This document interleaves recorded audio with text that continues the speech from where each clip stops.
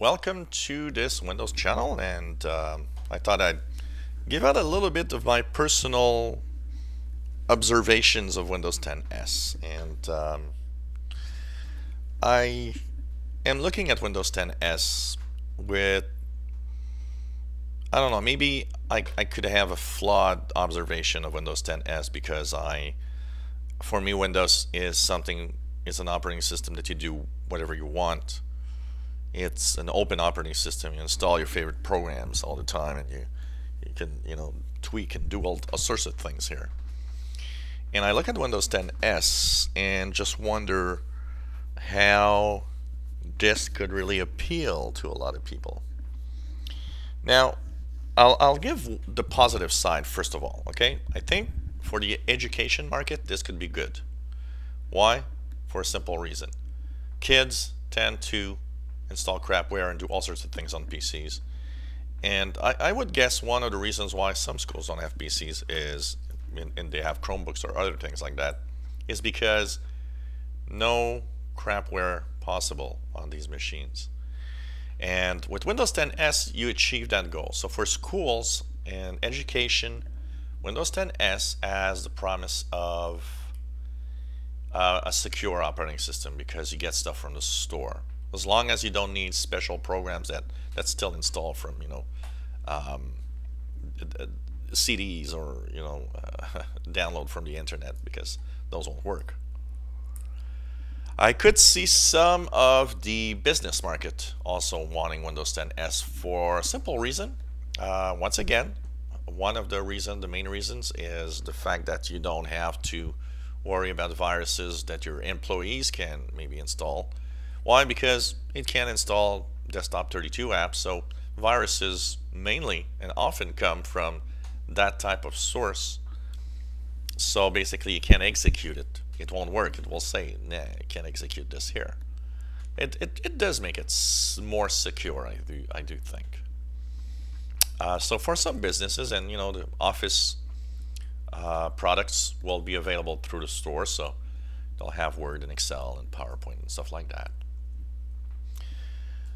But on the mainstream of me, you, and everybody else, where I don't understand Windows 10s, and first of all, let me I hear a lot of things about Windows 10s here and there, and a lot of people say, oh, it's a lightweight version of Windows 10 and so on, and the idea, I thought when Windows 10 Cloud was announced, it'd be some kind of stripped down version of Windows 10 that would be very lightweight, would rely more on the cloud services like Google Chrome, and would probably need very, very little specs on the machine in order for it to run well.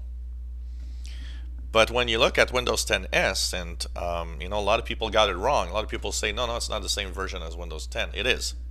It's exactly the same thing. For example, if you would have a PC that has a problem with Windows 10, if you install Windows 10s, you'll have the same problem.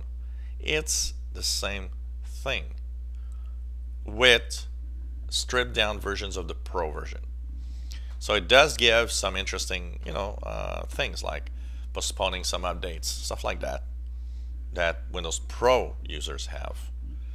It has, you get your stuff from the store.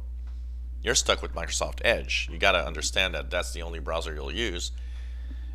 And even worse, today we learned that Microsoft doesn't even want to allow Chrome or Firefox to be in the store and download and have a third-party browser. One of the things that I really think would make Windows 10s succeed is if it is mainstream enough that it appeals to all the developers and all the companies that make software into saying, well, you know what?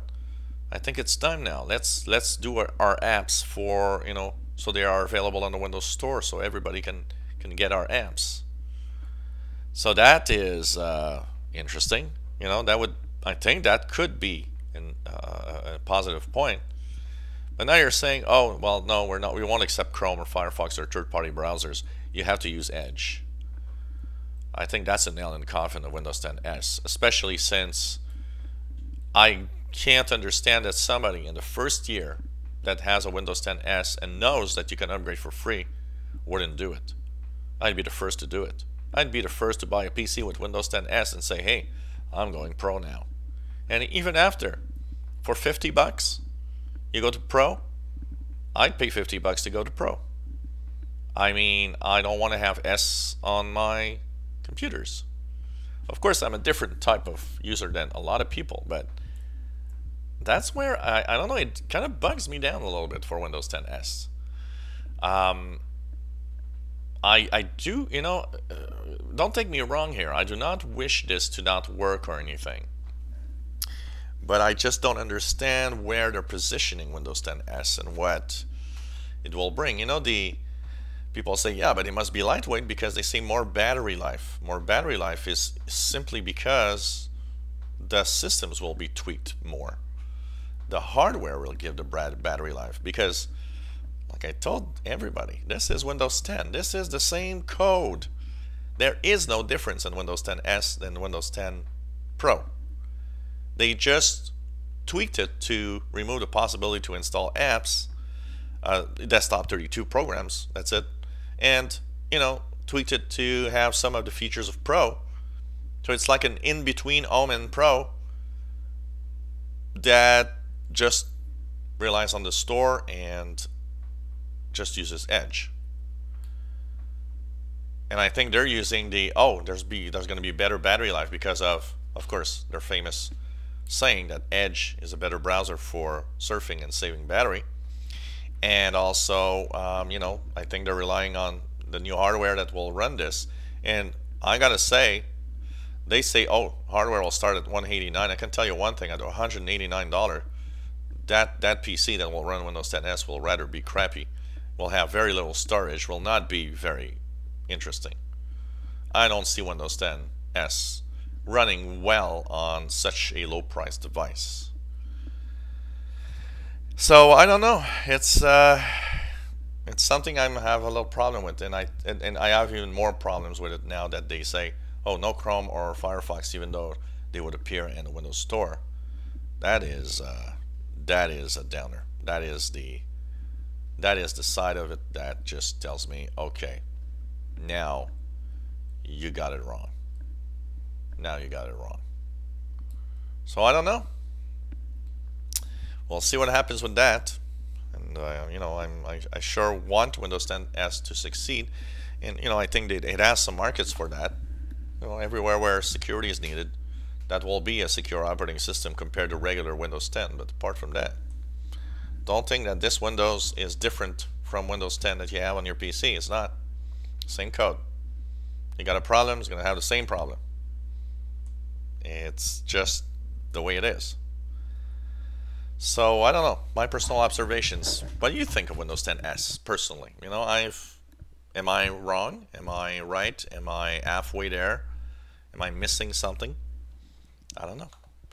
If you enjoy my videos, please subscribe. Give us thumbs up. Thank you for watching.